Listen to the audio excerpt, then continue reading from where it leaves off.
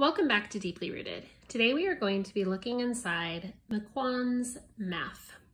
So I bought MIQOUN math because I really like the Key 2 series. They have Key 2 fractions, Key to geometry, Key to decimals.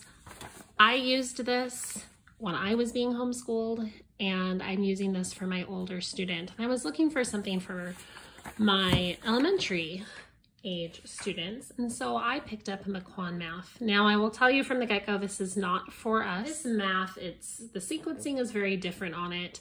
I do not like the lab sheet teacher guide, this thing. I will show you that in a minute. But I will say this, there are some things that I really did like within the workbook itself that did help my daughter. So we used 2 other books. We did not go all the way through them, but there were some practice sheets in here that really did help my daughter get a grasp on the math. So on that side, I do like it. And this is their yellow book. It's not really done by grade level. And the sequencing for what you're learning is just a little bit different from most math. This is supposed to have rods that they sell separately. I did not buy the rods, but this kind of like math you see, it has manipulatives that you can purchase. So as we open up the lab sheet, I will say that this is not the most teacher-friendly material. Some people may like it. This is just not for me.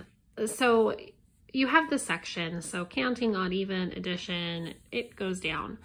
And then over here you would have the levels. This is the orange book, red book, blue book, green book, yellow book, purple book. And so basically what this means is you can have a section in here, think of it as like a chapter where it covers all subtraction. And within that chapter, you have the directions and answer key from level 1 all the way through level 6 in one chapter.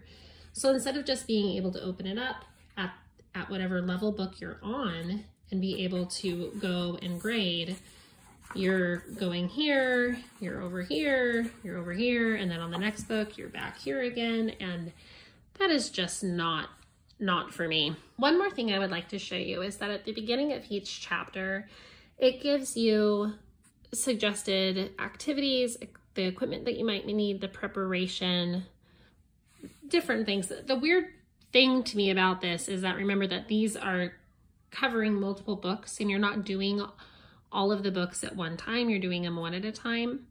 So I find that incredibly odd that there is so much skipping around. So as we turn the page, what you will see is that this is going to mirror what your students are doing in their book. And I find it odd that the answer key, instead of being on this right here, is up here.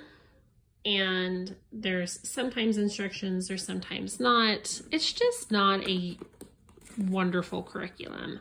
You know, I bought this because the Key 2 series is one of my favorite series for math. However, and this was written by his mom, but this is not set up the same as the Key 2 series, not user-friendly. I wouldn't recommend this curriculum.